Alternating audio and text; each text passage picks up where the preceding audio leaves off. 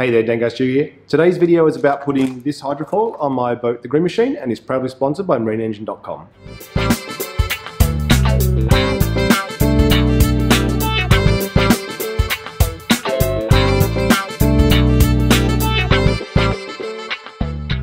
What I'll do first is just head over to the bench, open this packaging up, and we'll just have a quick look at the instructions. This particular hydrofoil is made by Stingray and called their Classic. I'll put a link to it in the description so you can find it if you're looking for one. This one's sold for 40 horsepower and up. They come in various size brackets. The Honda on the Green Machine is exactly 40 horsepower, so this is sort of at one extreme end of the bracket, but we'll see how it goes.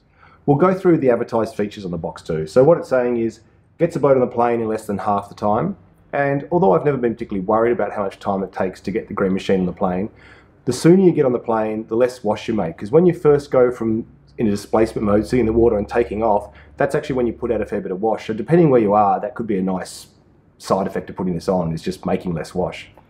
It says it reduces bow rise, so allows it to sit level instead of the bow sitting up. It'll bring the stern of the boat up. I'm not so worried about that because often with the Green Machine I actually struggle to get the bow up. I need to be able to trim it high, and I want to get the bow up in rough weather to keep the boat dry. So we'll see whether it's sort of good or bad in that sense. It says that it stops porpoising, which is where a boat sort of does this as it goes. Green Machine doesn't do that, so I'm not worried about that either. Talks about wipes out cavitation, think it's more ventilation, we should write to them. Delivers true stabilisation, I don't know what that means. Aids pulling skiers, I don't do that. Saves fuel, that's good.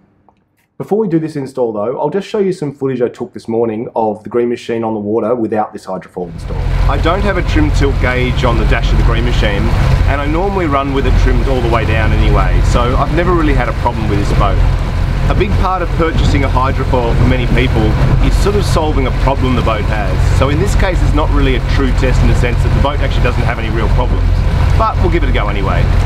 What I'm going to do is trim the motor up as much as I can until it starts to ventilate, and then I'll just have a look, and there should be some sort of transit, some part of the outboard I can see, and that'll give me a sense of how high it actually is trimmed up, at least relative to after I put the foil on. Before I do that, I'll go grab Eddie the Wonder Dog, because somebody commented the other day they see him in the intro and they don't ever see him in videos, so I'll go and grab him and he can help.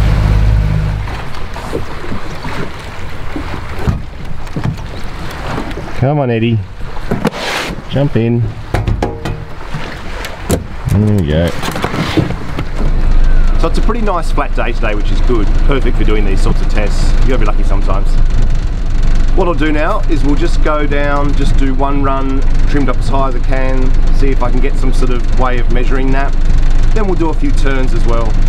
I'll point the camera backwards as we're doing these runs rather than sort of yakking the whole time, and hopefully we'll be able to sort of hear when it starts to ventilate. So here we go.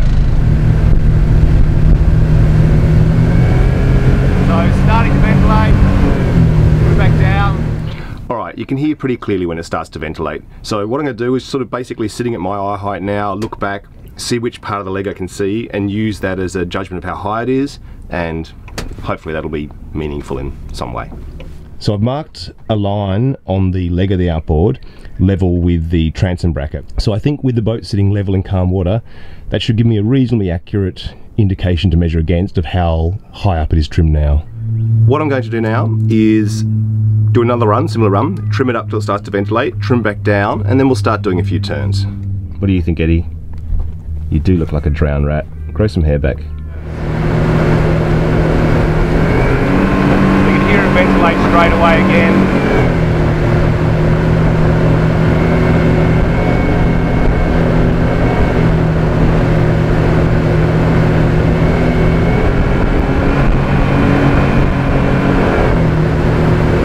So with it trimmed as high as I can without it ventilating a straight line, you only have to do a reasonably gentle swerve before it starts to ventilate again. So we'll see if there's any difference there as well.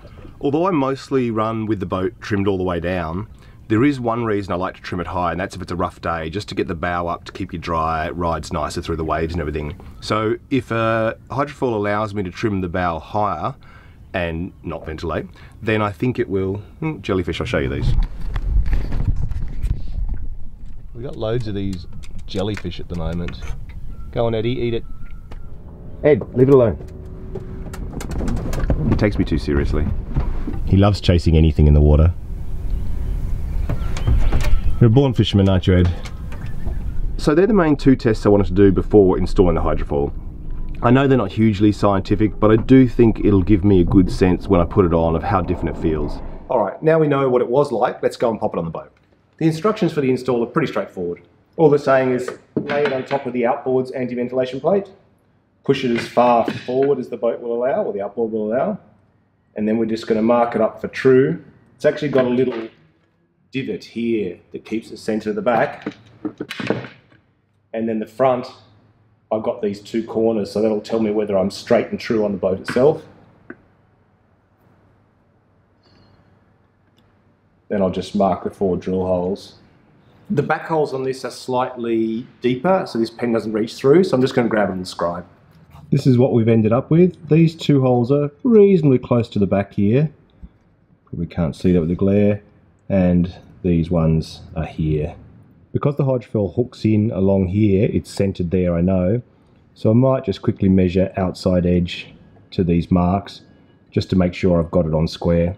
These marks are 14mm from both sides, so I think it's pretty good to drill. I'll just mark all these with a punch so that the drill doesn't go wandering around.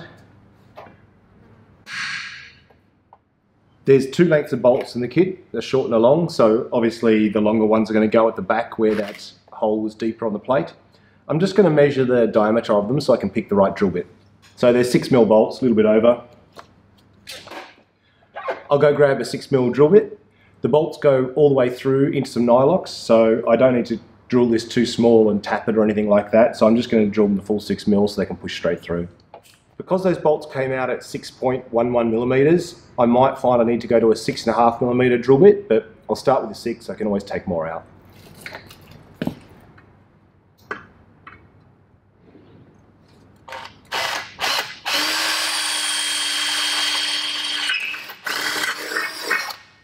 Aluminium's pretty soft, I'm not worrying about having oil and slow speed drill and all that kind of thing.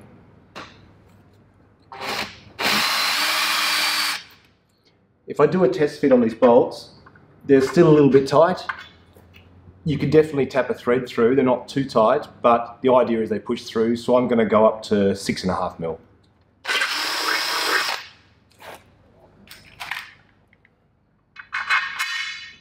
Yeah, that's good now. So 6.5 it is.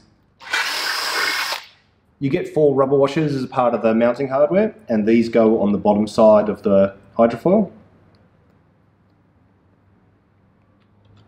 And then we pop this on. And then our mounting screws go from the underside up. The nuts on the top here, these nylocks fall down into a little captivated space there, so no washer or anything underneath that, just straight in. Now I'm just going to trim the motor up to make it easier to get to the Phillips heads on the bolts from underneath. No huge trick to tighten them up other than tighten them in a bit of a star pattern and don't over tighten them, just let the nylocks do their job. Doing these bolts up, it's probably easier to take the prop off first, but I'm just going to work around it. So now they're all run down. Just tightening them up in a bit of a star pattern.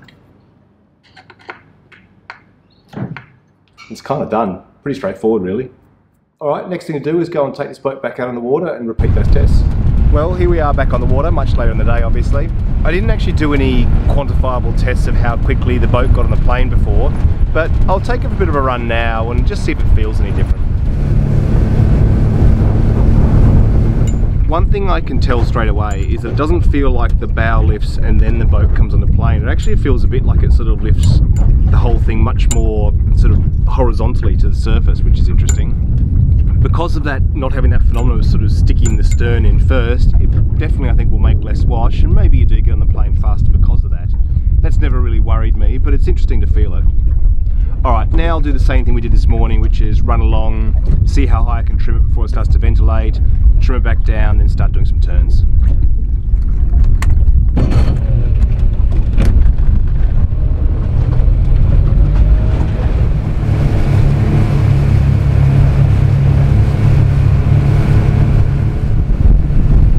that's where it's starting to ventilate. It actually doesn't seem to happen as catastrophically.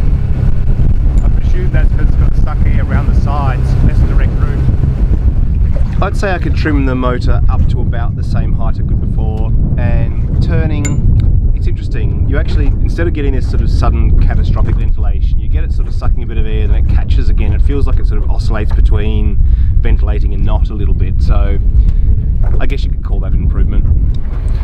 The most noticeable improvement for me really is just taking off in a straight line.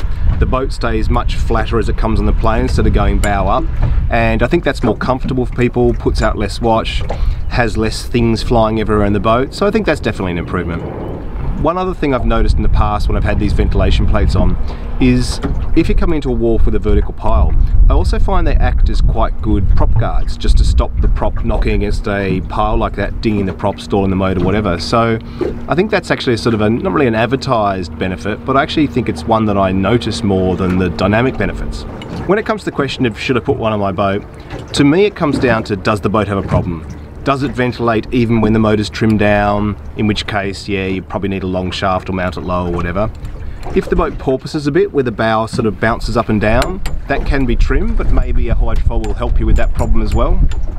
I've also heard of people who've had boats that just haven't run true in the water. They've sort of got on the plane, and it's not so much because of the sort of transverse thrust of the prop. Maybe the hull's just not quite right, not truly symmetrical, and it runs at a bit of an angle, and I've heard people have put a hydrofoil on and solved that problem. So I think the bottom line for me is if your boat's running fine, there's no point. If you find there's a problem, maybe it's worth experimenting as a way to solve that problem. Alright, sun's come out now and I can't be bothered changing the exposure, so it's time to go. I hope this gives you an idea of maybe, certainly how to install one of these and maybe what some of the benefits might be for you.